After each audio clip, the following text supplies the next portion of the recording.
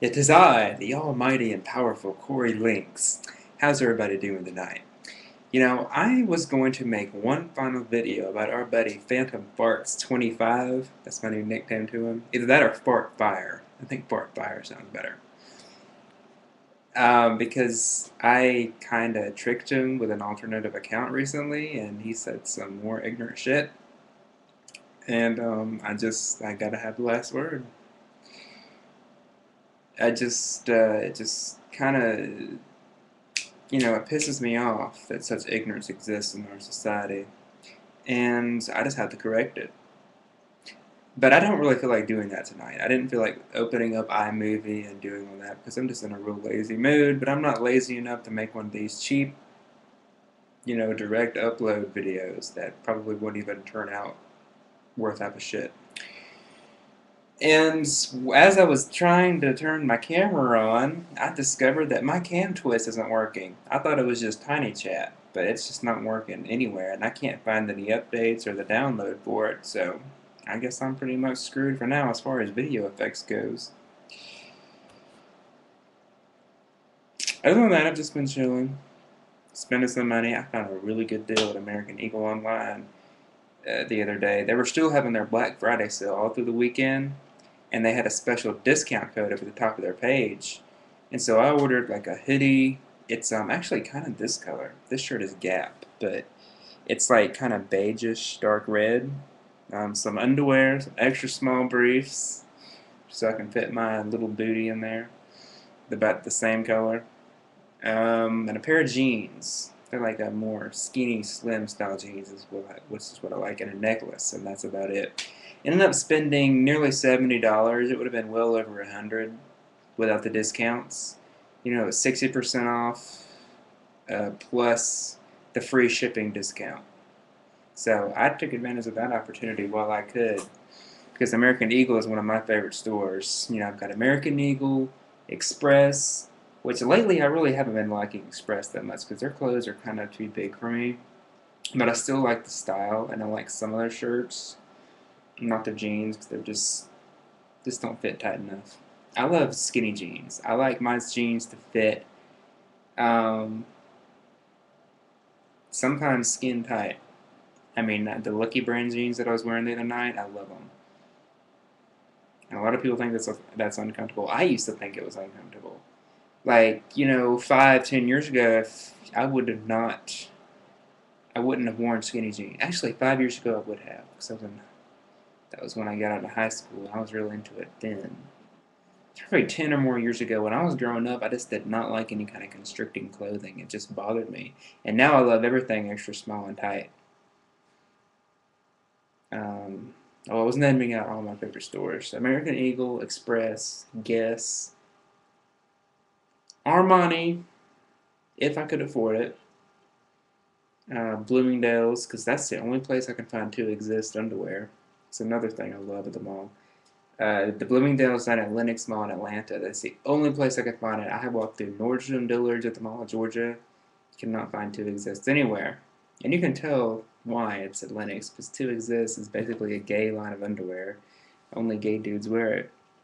And they're really cute. I'll have to model them for y'all sometime if I don't get my YouTube deleted for it. And every once in a while, I still find something in Hot Topic that I like. I used to only shop there back during my high school days because I was a rebel like that. And I still got a little bit of that rebel in me, and I like to shop, get some jewelry or something from there.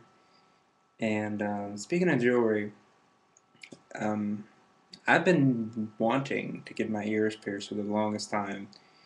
I'm not sure if I'd want to get anything else pierced, but I think my ears are a good start, and maybe even stretch them out a little bit.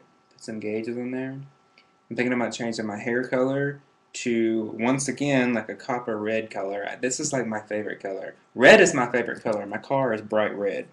But also darker reds are my favorite, and I think that would be a good hair color for me. And I'm going to put like some blonde through the front. It's little chunks of blonde. I'm going to do this after I get my hair cut and let it grow out for a week, of course. I'm going to get my hair cut next weekend because that'll be like a month. And I like the style that I've been keeping it at. It's really simple to take care of, and it's not too long, not too short, I don't think. And I think it really suits me.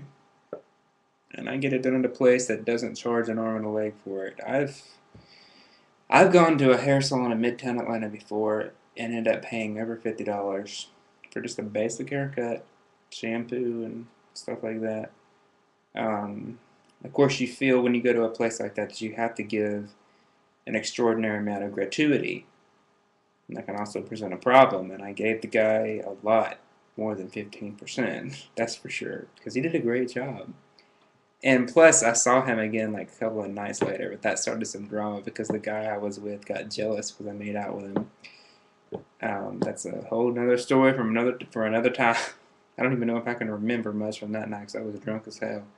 I made sure I got drunk because I was going to get an earful later on from the jealous guy. So I'm trying to change my look. I've been going shopping. I got this job working for my family.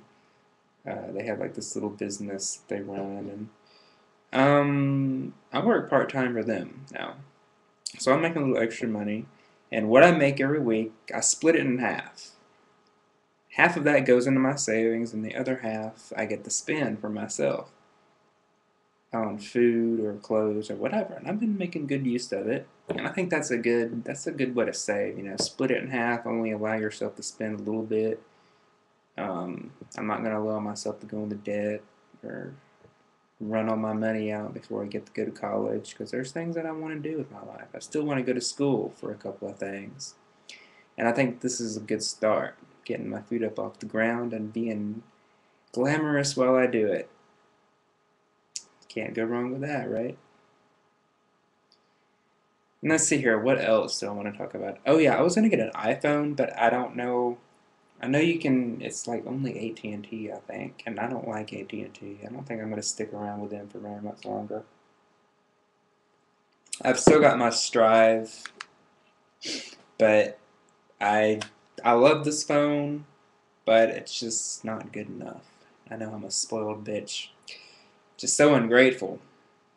But I need new technology in my life. And everybody's telling me, like, I could get the iPod Touch where I can get, like, Wi-Fi and listen to music and play games and stuff like that. One of my online friends from Kentucky has one. This Heather Holocaust. And she loves it. She's always playing on it, and that's why I wanted to get one. But everybody's just like, no, don't get the iPod Touch. Get an iPhone. There's no point to getting an iPod Touch. But I'm just like, I'm not going to be with AT&T for very much longer. And I don't know how that's going to work out. The iPhone is the lowest level iPhone is cheaper than an iPod Touch. That's for sure. And you can still play games on that and get free Wi-Fi. Like if I'm out somewhere that has Wi-Fi, I can just still check my Facebook and stuff like that. So it's definitely something to think about. Now the iPad is something else that I was thinking about, but I'm just like, that's too high, too big, too much. I think that would be a waste of $500 or so. I'm actually very technology illiterate. I don't know the names of all these gadgets and exactly what they entail and what they can do for you. I just know what's trendy, and I know the basics and what it can do for me, and that's pretty much all I care about. So yeah, that's what's been going on in my exciting life. I have been, well, I'm not going to tell you anything negative. There are some negative sides to recent things that have been happening with me. Involving depression. I might open up about that, actually. I think it's good to talk.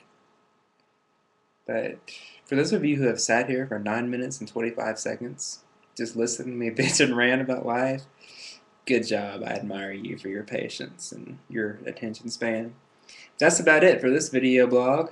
In fact, that is it. And when I decide to make a video about farts fire, I'll let y'all know. I'll post it and you'll see it. So, peace.